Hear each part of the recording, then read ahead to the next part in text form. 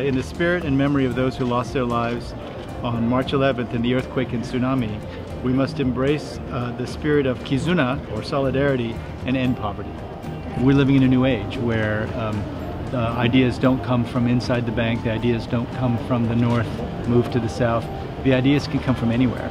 So the What Will It Take campaign is a fundamental rethinking. We need to find wisdom, experience, and passion for ending poverty from all over the world. And this is our way of making a very clear statement.